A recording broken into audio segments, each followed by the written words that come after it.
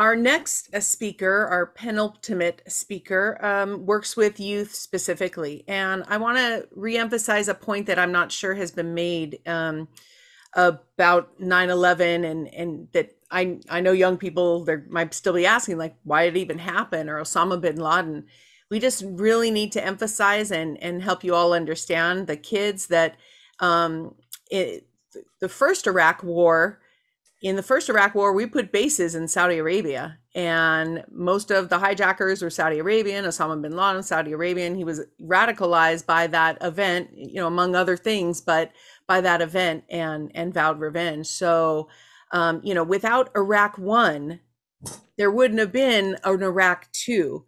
And I know high schoolers, you listen at, I'm not going to say ad nauseum, but for months and months and months, they cover World War I and World War II in such a bland way often. But without World War I, there wouldn't have been World War II. So the anti-war voices in the United States of America and around the world have been the correct voices all along. War begets war, not peace. So as you are listening to these months and months that you go through history class and hear war after war, that's pretty much all it's taught everyone in history class, FYI. Really think with a critical eye, and don't be afraid to use these resources you've learned today, and raise your hand, and do alternative research papers and things like that. Bring it into your classroom. So with that said, our next speaker is, excuse me, I lost my paper, Rick Jahnkow. And Rick Jahnkow works with the National Network Opposing the Militarization of Youth, or NOMI. And they oppose the growing intrusion of the military into young people's lives all around the United States. And thank you so much, Rick. You're on. I just discovered that for some reason my camera is not facing the right way. Instead of facing me, it's facing my desktop. So I need to get that fixed. But I'm going to get started anyway, while I at the same time I multitask here.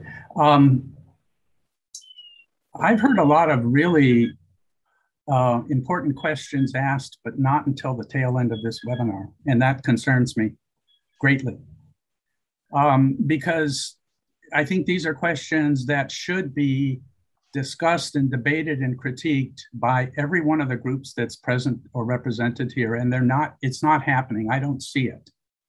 Questions like, why was the anti-war movement unable to stop the invasions? Why have we come full circle after 20 years? I would say, why after 60 years?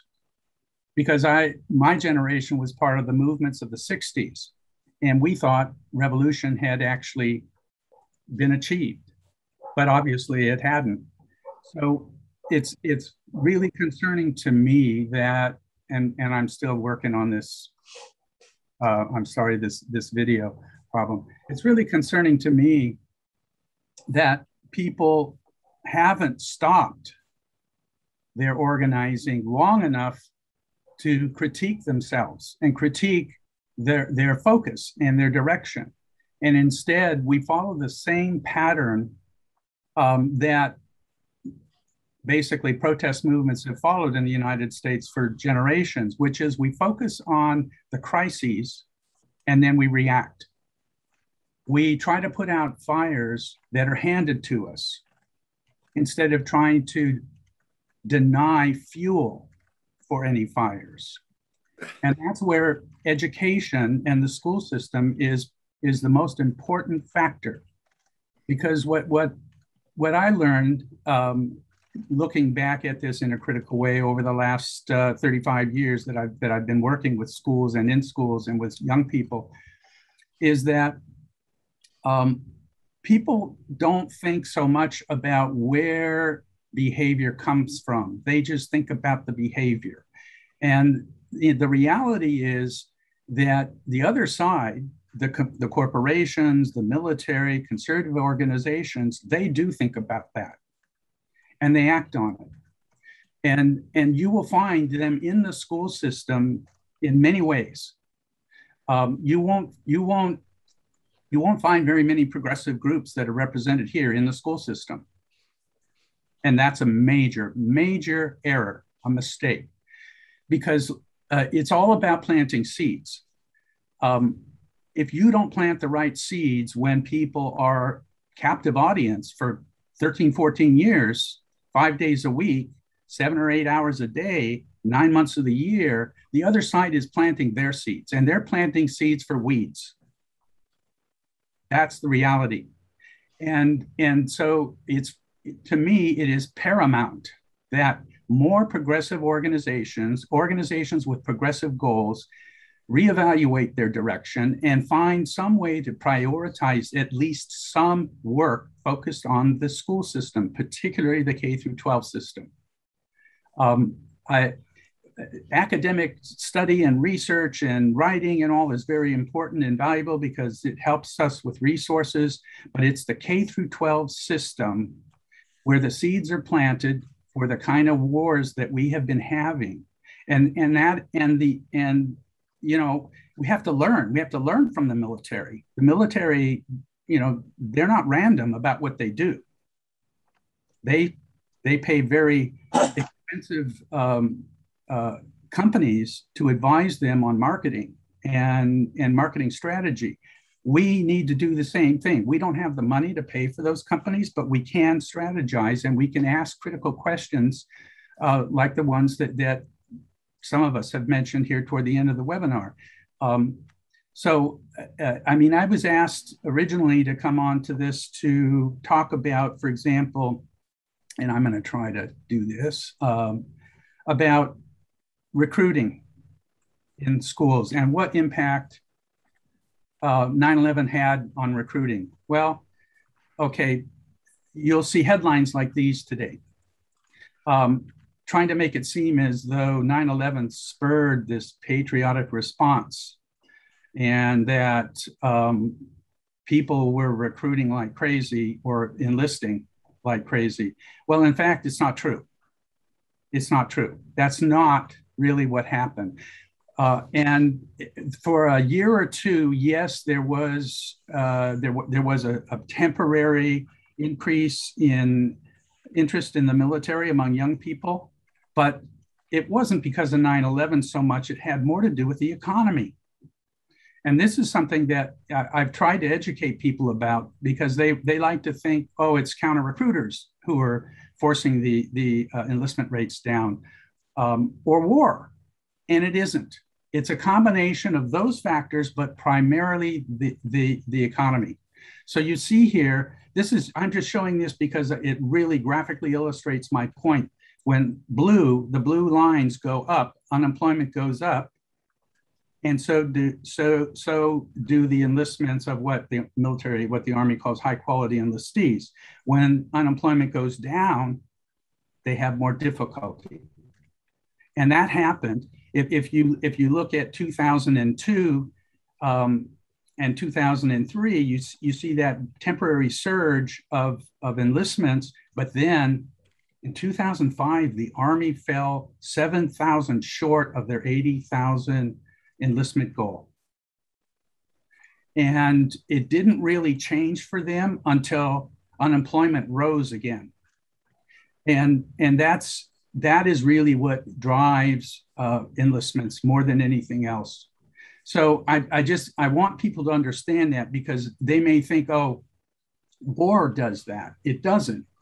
I would like to think it did, but when people are forced because of their socioeconomic status to make a hard decision, like agreeing to join the military and become an infantryman and go out and risk their lives, they're doing it because of desperation.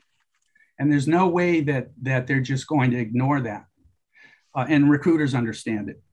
So what I'm getting at here is that we really have to think more about what goes on in the school system, not make assumptions.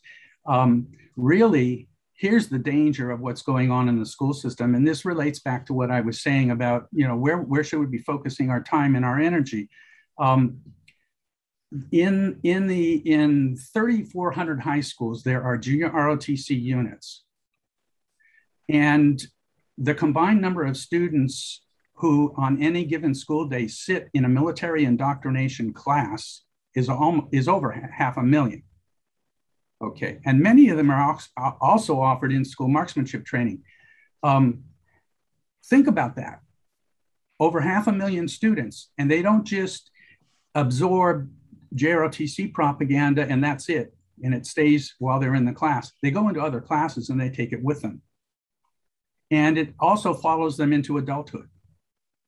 Now, you go, okay, there are many more high school students than 500,000. Well, here's the deal. Right now, they're trying to solidify proposals to greatly expand the JROTC program. And so one proposal is to increase it to 6,000 schools. So then you're going to have 1 million or more students in that program. And while that's happening, these are the kind of lessons they're being taught. This is the results of a review that we did last year, and some of the conclusions we had, which is those textbooks show racial, ethnic, and gender stereotypes. There's anti-Muslim propaganda. There's whitewashing of our wars. But the most important concern that I have from what I read was that constantly that program tries to teach young people that military values and codes of conduct are present or are presented in a way that they should want it for civilian society. That's what they're convinced of when they walk out of their JROTC classes. Think about that. We have 500,000 students going through that system, coming out, and they've been taught that military values and codes of conduct are appropriate for civilian society. And we want to ask ourselves, how does it we come full circle and have the same struggles today? Well, this is the answer. It's what goes on in the school system. And those of you who are teachers, including Rachel and probably a few others in this webinar, understand this. And that is the thing that I feel we should be talking about. That's the kind of critique that we should be discussing. So I do have a list of links. These are resources that people can use if they decide, yes, I want to do something about this. I do want to address this problem in K through 12 schools. These are links to resources. And I pasted them in the chat earlier, but I'm assuming they'll also be here in the recording, and I can paste them in again. But this is a practical way for groups to get involved. And I'm not saying you have to drop everything else you're doing, but I'm saying, groups like CODEPINK and Peace Action and a variety of other organizations, they're doing valuable work in agitating for more progressive change. They should look at how they can maybe shave off some of their attention, some of their resources to focus on this. And that's pretty much all I have to say. And thank you very much for giving me a chance to share this information. Thank you so much, Rick, for posing those critical questions and for reminding us just how deeply embedded militarism is within our schools.